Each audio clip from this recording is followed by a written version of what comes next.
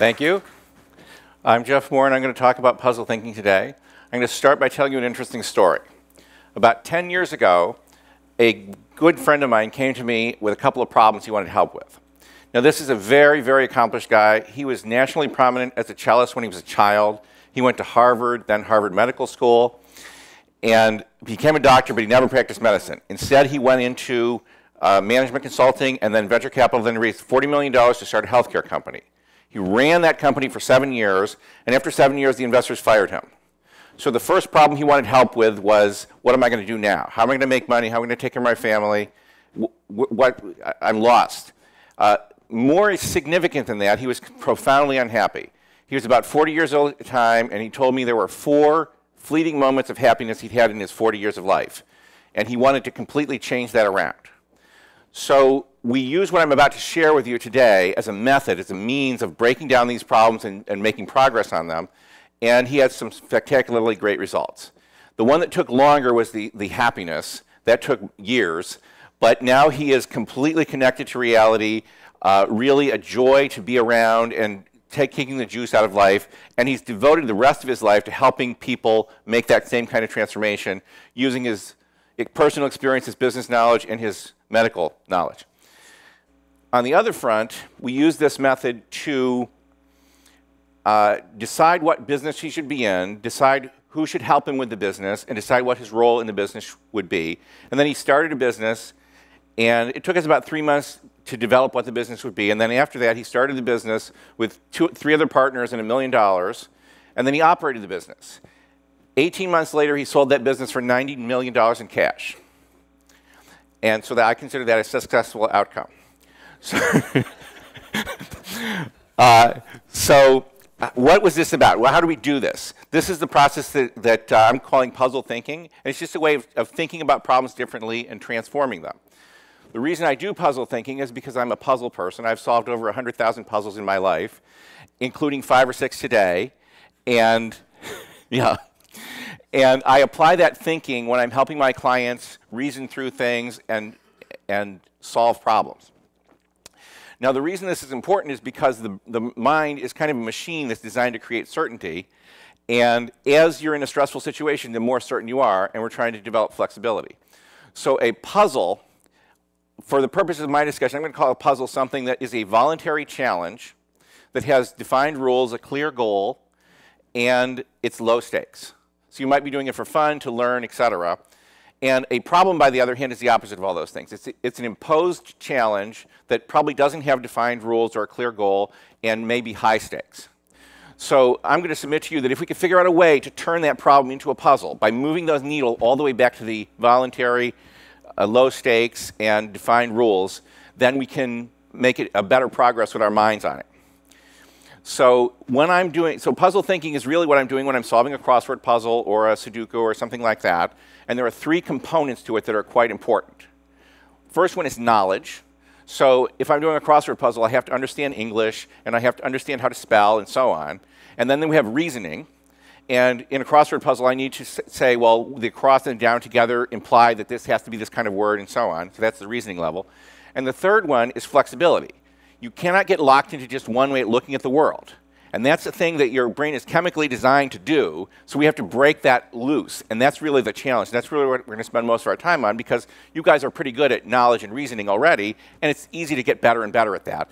It's very difficult to get better and better at flexibility. So that's ultimately what we're doing to get puzzle thinking and to use that for innovation for other purposes.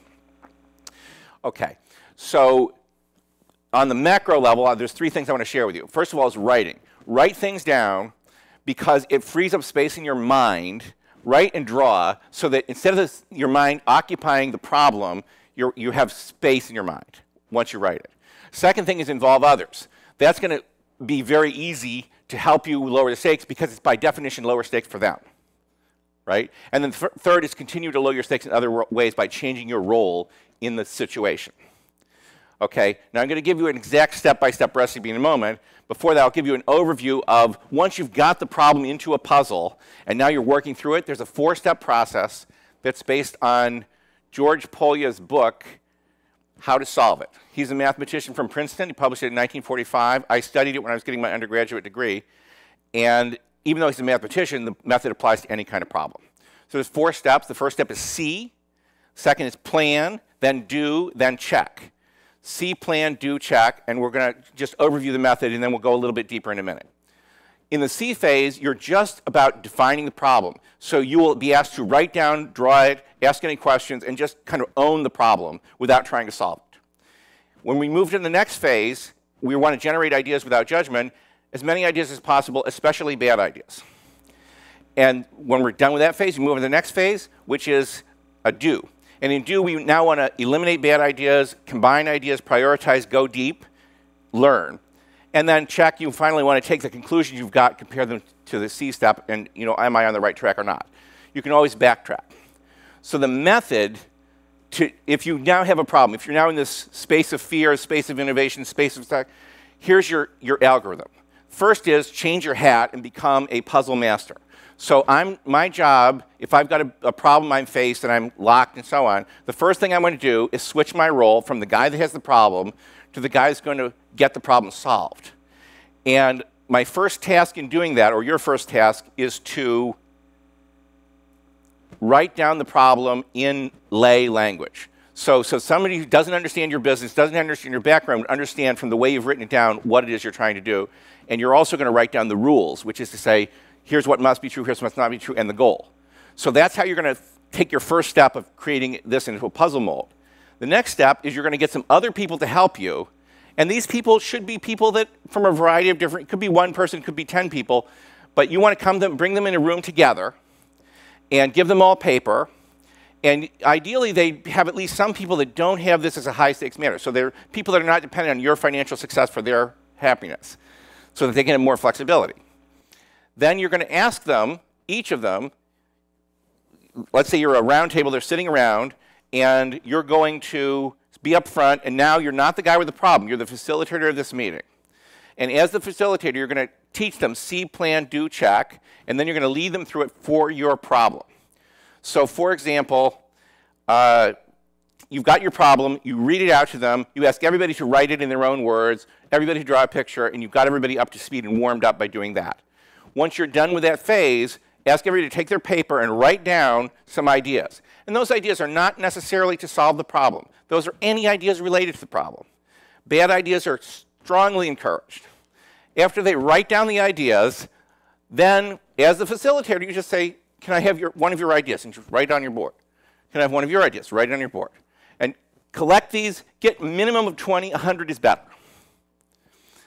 If anybody tries to say that's a bad idea, try to celebrate the idea and give energy to say, we want the bad ideas. We want the ideas that break the rules, because they're going to be springboards for other ideas. They're also going to be a good indication that people are not using judgment and freeing up their minds. And that's really what you want them to do.